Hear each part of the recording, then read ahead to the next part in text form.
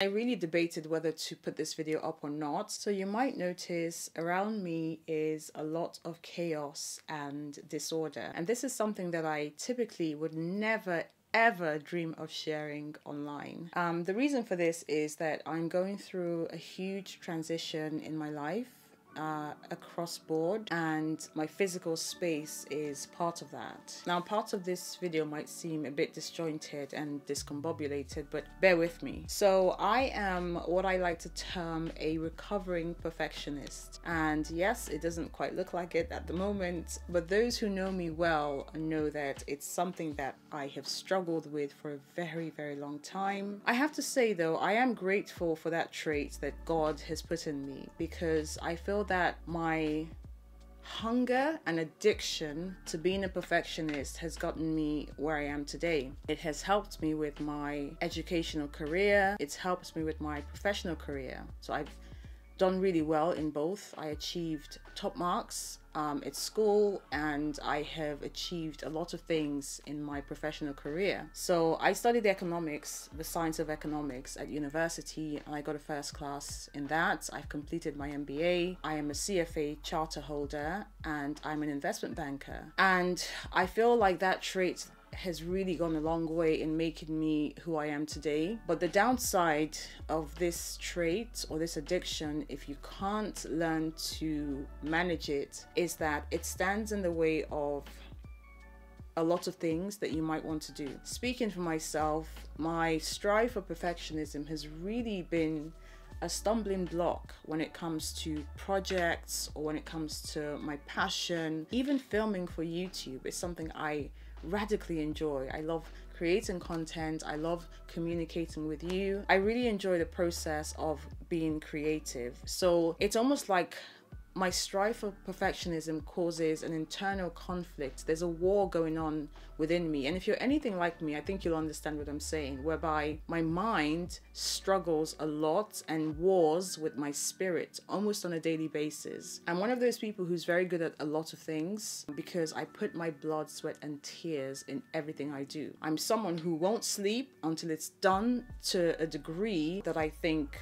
it should be done at. So if it's not done to a certain standard, I won't sleep, I won't eat, I won't drink until it's done. I remember back in the day when I was at university and I would study I'd get to the library from 8 a.m. I would not move from that spot for about 7-8 hours, and maybe take a break, get some food at that point, and then carry on until I was the last person in the library. And I remember a friend of mine joking with me at graduation. He asked me, oh, so what was your result? And I said to him, I got a first class. And he said, of course you did. And in my language, there's something called efiko. It means that you're a bookworm or study like a nerd or something. I wasn't even aware that I was doing this. I wasn't aware that this was my regimen every single day. And he said to me, Jumoke, every single time I would walk into the library, I would see you in that corner, that nook that you really liked, and I would go back and forth, but you're still there. So he just said, like, how is it possible that one person can stay still for so long studying? But anyway, that's the sort of personality I have. I'm very, very committed to what I do, but I do know that perfectionism has stopped me from doing a lot of things. An example is that, oftentimes I get such amazing insights on a day-to-day basis. I've been doing a lot of reflecting over the past few months, maybe even years, as to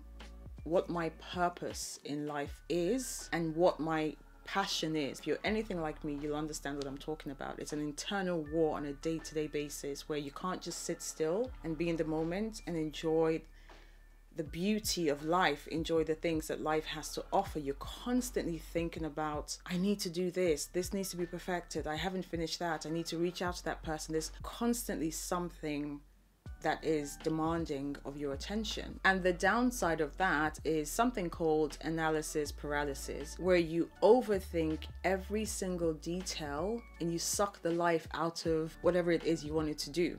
You analyze everything to the last infinitesimal detail, and by the time you are done with the process of over-analyzing everything, you're exhausted, and I think that flow, that passion you had has left. And oftentimes I get ideas or insights about videos. You know, something comes to me when I'm just reflecting and I'd love to film at that moment, but I say to myself, well, you know, my house is a mess right now because I'm again going through a transition. I don't have the right setting. I need to do this, do that. And the more I ponder over it, the more the moment goes away from me. I write things down.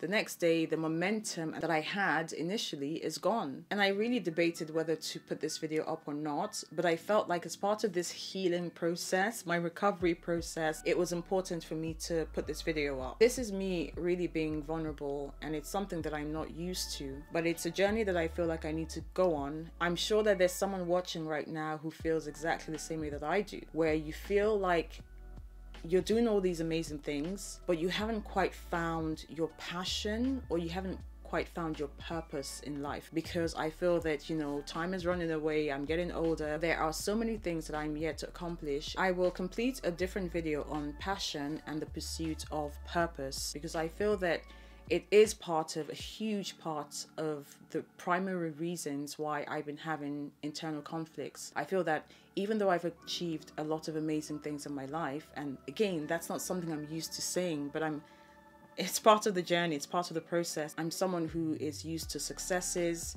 and even saying that makes me cringe a little bit, because it seems like I'm being, what's the word I'm looking for? Complacent, or I'm being arrogant, and that's not the case at all. This is all part of this cycle and this transition that I'm going through. I often think, why is it so hard for us to praise ourselves for the good things we've done? But we find it very easy to come down very hard on ourselves for the mistakes we've made. And I really want to change that. So that's part of my healing process. And in my instance, being able to articulate and verbalize certain things is also part of letting go of that perfectionism and just living in the moment, being myself, enjoying life, and not being too hard on myself, which is my default mode. Someone might say your strive to be a perfectionist is not an addiction. Those around me have seen sort of the chaos and, you know, the emotional trauma that I've been through in pursuit of perfectionism. So it's different for everyone. And I think that on this journey, it is extremely important to have the right people around you. My goodness, it is of the utmost importance to be very, very intentional about those you have around you.